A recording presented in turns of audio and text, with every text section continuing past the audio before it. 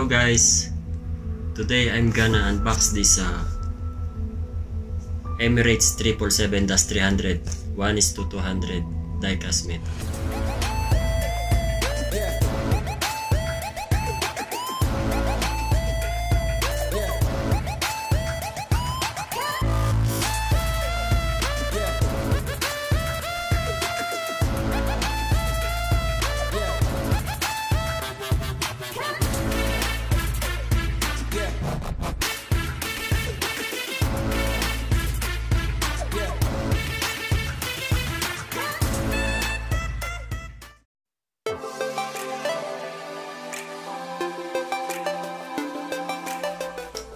Hello guys, so today we're gonna unbox this Boeing 777-300ER of Emirates. This is a 1:200 scale, and I bought this 4 months ago at a sale price. Okay, so let's start.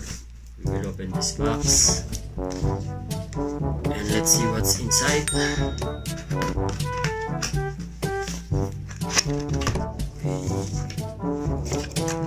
Are you ready guys? You want to see what's inside? 1, 2, 3. Oh, it's very hard. I think there's a bonus inside. Freebies.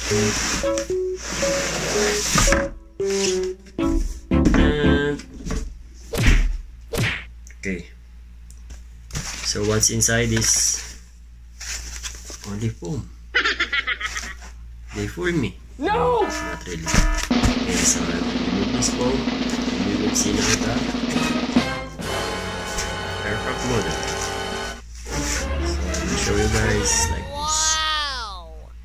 This is our Emirates 777-300 die-cast model. Okay. I will measure how long it is. It's around 14 inches for the length, and the wingspan is around 13 inches. Oh, it's very big aircraft. Very big aircraft model, I mean. So this is it guys. As you can see, everything is detailed here. The engines, the wings, and the paint was very good guys. See? As you can see also, we have here beacon light, the antennas almost complete, the drain mass. But where is the landing gear? Oh, maybe the landing gears is at the MRO for overhaul. So, it's very heavy because this is die-cast metal, as I said before. This is the front view, as you can see like this. And left view. And back view, and the last one is right side view. Okay guys, so I noticed something here. You see the engine fan blade, it's rotating guys. Cannot show you like this, but it will turn. See, for example here in number 1 engine, it's rotating. Very nice. Okay, so much for this. We'll look for the landing gears. Here is the landing gears.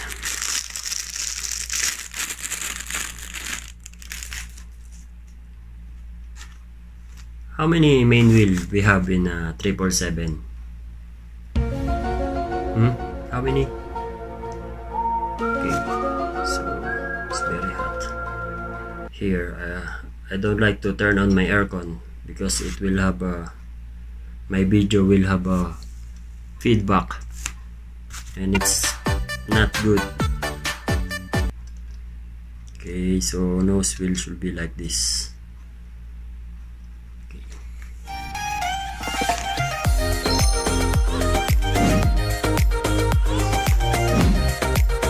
We now have landing gears. So 6 main wheel on each side, 2 nose wheel. We have a total of 14 wheels, 12 main wheel and 2 nose wheel. Okay, so what do you think, guys? Very beautiful, right?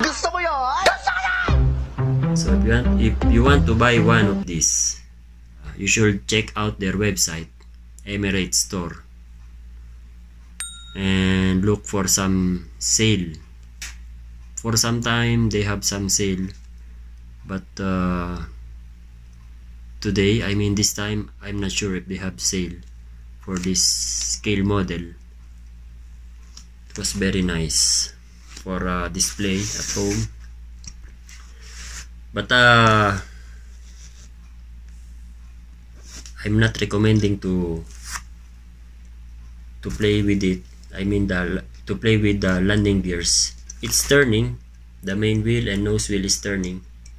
Main wheel turning, nose wheel turning, but the problem is it's only plastic and this is very heavy. If you try to move it like this, your landing gear might damage and you might need to bring this aircraft in MRO. Just kidding.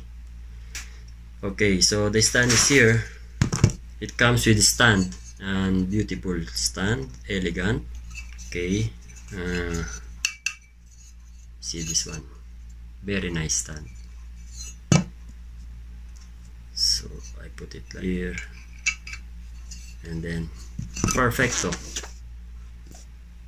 We now have this beautiful Emirates 777, right? Do you appreciate, guys? I hope you like this scale model. But don't worry, guys, if you visit my store on Lazada, I have a lot of scale model there, and I have die-cast model, I have plastic model, but I only have 1:400 scale, because like this it's very expensive. Maybe you might not buy one for me because of the price. So as we can see here, okay, this is the bottom view. This is our left landing gears.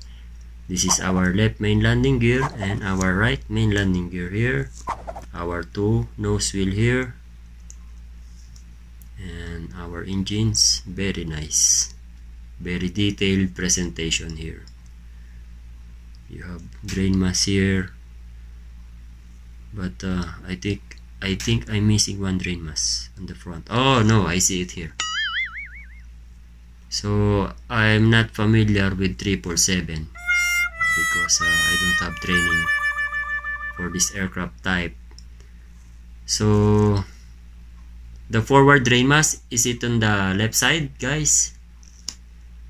This one, see, I see here drain mass on the left side on the forward. On the aft, it is here in the middle for sure, and one antenna here. So overall impression, guys, I might say that this is worth it, the price. Very beautiful, very classy, and elegant, and heavy, huh? See, I think it's almost if I'm not mistaken, it weighs around more than half kilo, maybe 700 or 800 grams. Yeah, or more, or 850. Anyway, so much for this. You see my scale model, Emirates 777-300, and as I mentioned before, if you're interested to collect scale model, you can visit my store at Lazada. My store name is Eco Store. I will give you the link for my Eco Store. So we're done unboxing our Boeing 777 diecast model.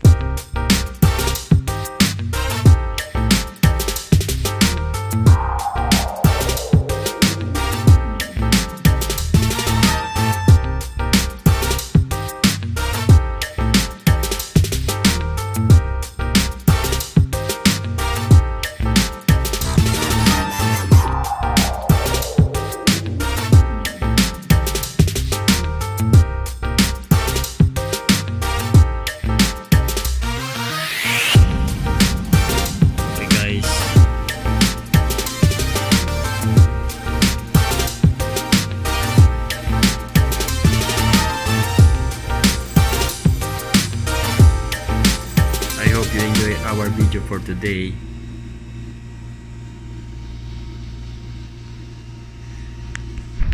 So if you are interested to purchase some scale model, don't hesitate to contact me. We have diecast model, we have plastic scale model, we have a lot of stuff there. Aviation stuff, keychains, high delays, lanyards, ballpen, caps. Okay, so perfect.